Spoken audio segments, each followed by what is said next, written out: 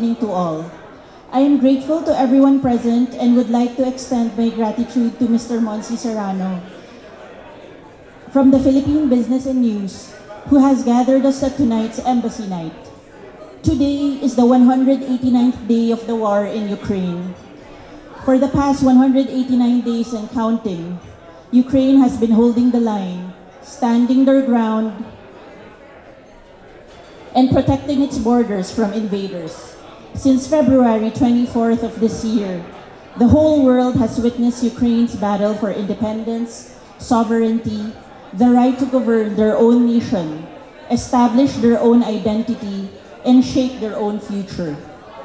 Reflecting on this, I feel obliged to commend the people of Ukraine's unyielding resolve. There is no doubt in the bravery and determination of the people of Ukraine, clearly demonstrated in their fight for their sovereign rights. In doing so, they are also fighting not only for their own rights, but for the rights of their children and the succeeding generations to feel free in their own land. To this date, I have not met a single Ukrainian who has expressed feelings of defeat even after months of war. Every Ukrainian national that I have spoken with exudes hopeful conviction and faith that they will win this war because justice and goodness will always prevail. With all the news surrounding Ukraine, a question posed by people, especially in the Philippines, being that we are thousands of kilometers away is, why should we care? The essence of humanity and the core reason for the creation of the United Nations Charter and other similar international agreements lies in our desire to maintain peace, development, and uphold human rights. This war, deplorable as it is, serves as an important precedent to the international community, reminding us to uphold the rule of law and democracy, and to protect ourselves from revisionism of the current world order. The war in Ukraine has created an enormous humanitarian crisis, with more than 12 million internally displaced persons.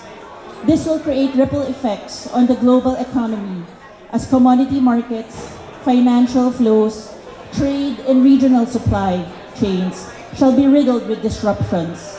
In turn, even from the Philippines, we are now feeling the effects of the war in terms of price hikes in food, energy, and basic commodities.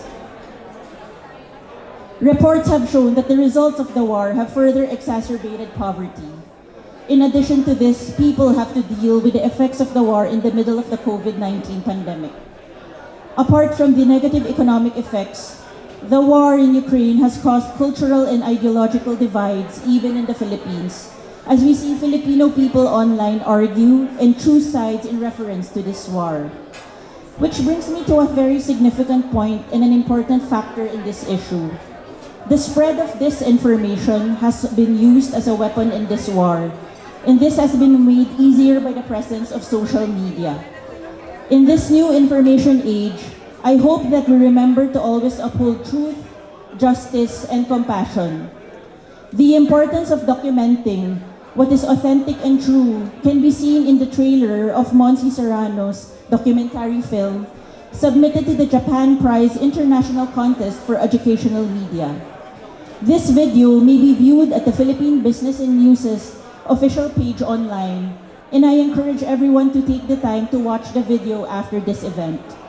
We have been watching third-party accounts and videos about the situation in Ukraine. This documentary is created as a first-hand account from a Filipino, and it aims not just to create awareness, but it also hopes that, like in many countries, the Philippines becomes a window of Ukraine to the world. Again, thank you everyone, and a good evening.